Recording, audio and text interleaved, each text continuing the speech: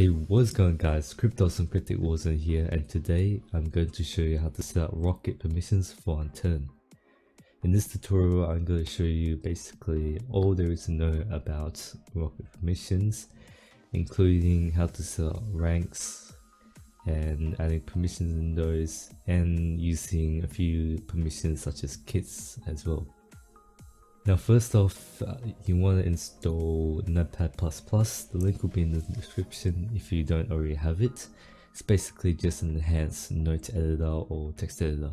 Now once you've installed Notepad++, you just want to go into your Rocket server folder. And inside the Rocket folder you'll find the Permissions.config. Just want to go ahead, right click and edit with Notepad++. And as you can see, this is the default permissions config. It will automatically be generated. If you stuffed up your permissions config, you can just delete it, restart the server, and it will automatically regenerate a new one. Now here we can see the default group. That basically is that when new players join, they'll automatically be assigned to the group default, which is this one. You can change this to whatever group you want. Let's say change this to VIP. Whenever new players join the server, they'll automatically be assigned VIP. Now we got to the prefix. So if you want, let's say, the group to display before the name of the person or the player, all you have to do is remove these, add that, and then type in, let's say, default, and then you want to end it with /prefix, and there we go. The same thing goes for suffix. Basically after the person's name you can add whatever you want as well, but I'm just going to leave it as blank. Now the color, so basically the color chat of the person. So if we were to change this to red, whatever the person types in chat will show a red color. You can also use HTML color codes. So let's just say we want a orange color, like a dark orange. You just copy this hash, paste it in, and we have a dark orange color whenever a person types in chat. Now for the permissions, let's just say we want the person to have /home. You can add /home in the permissions and the person can type /home.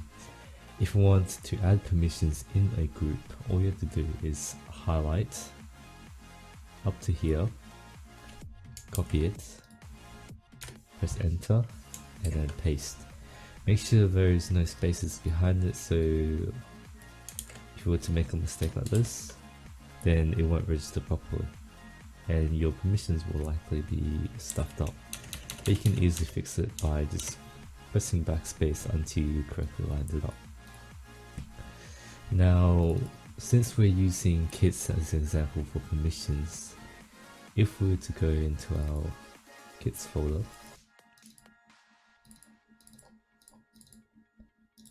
edit the configuration, and here we've got kits. So if we want the player to have /kit survival, gonna edit this permission, do kit.survival.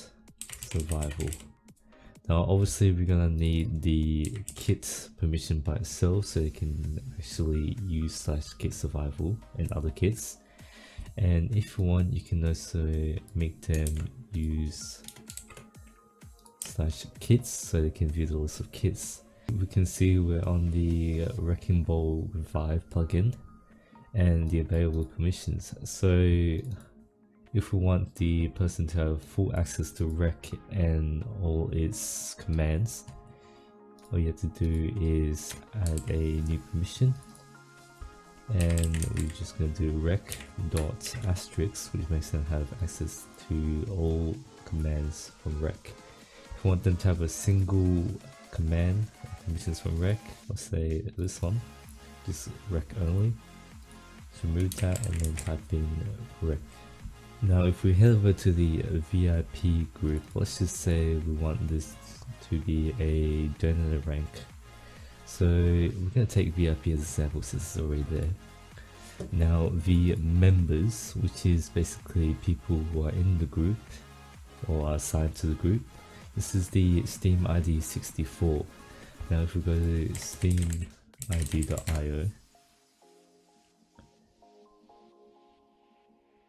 we can actually retrieve a person's Steam ID 64 by typing in their Steam profile link or what they use to log in.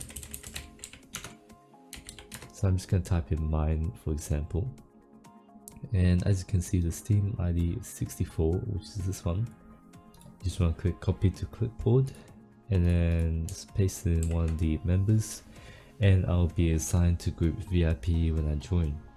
To add more members, you can just copy this, enter and paste it, and you can add as many as you want. As for the parent group, it's set to default. This means that VIP will have all the permissions of group default in it. So if we want VIP to, let's say, have Kit Watcher,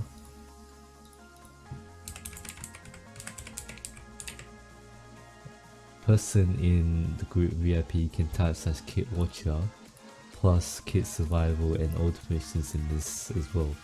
This will basically keep it simple and you don't have to have duplicate permissions from default over to VIP. Now to add more groups, you want to copy from any of this section towards the end of group. So I'll copy it all the way to over here. Make sure you don't copy this space. So I'll just copy that and then press enter and paste it. As you can see, it all lines up, group, group, group, group, and all the way through. And now that you're done adding a new group, you can change it, let's say moderator.